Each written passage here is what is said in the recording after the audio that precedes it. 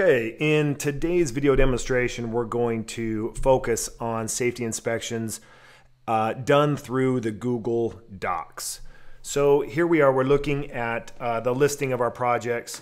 So the first thing that we want to do is jump in and look at the project dashboard and look at a daily log. Okay, so here we're looking at the project dashboard for a particular job. Up at the top, we can see the Smart button for our daily logs. We can see that we have 26 of them already in there.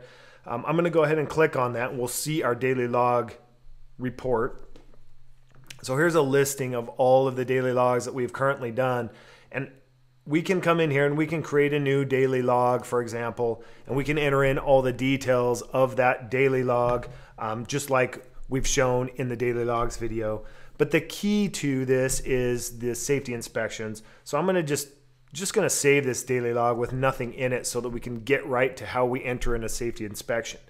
The safety inspections are actually a Google Doc that's sitting in your predefined Google Drive.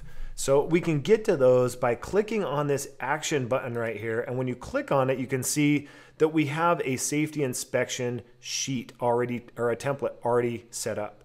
So when we click on this, what this is actually doing is firing up that template. It's a spreadsheet sitting on Google Drive, and it's going to create a copy of that, and it's going to associate it with it. So here's the template that we've created. And we can just simply go through and fill this out like we would any other spreadsheet, going through, and we can mark yes or no whether the certain items have been completed. These are the details. If you've watched any of my other videos, you know I spell the wrong every time. And then here we can do the date. So we'll just do like 3/1/2017. And we can just go through and fill this out. We can make any changes that we want to this spreadsheet. We can add in questions. We can remove questions. We can add in different sheets. Everything that we do with this, Google Drive is actually making its own copy of this spreadsheet. So I don't have to save it. I don't have to do anything to it. All I have to do is X out of it. And now when we look back here, if we were to refresh this daily log form, you can see the attachments right here is 0.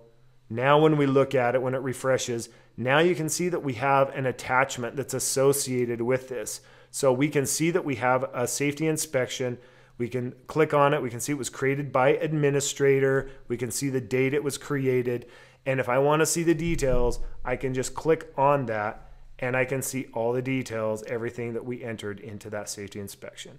So they're very easy, and everything is stored up on the Google Drive, which is nice. It gives us full flexibility to change everything that we need to in the safety inspection, and we're keeping track of all of them with our daily logs.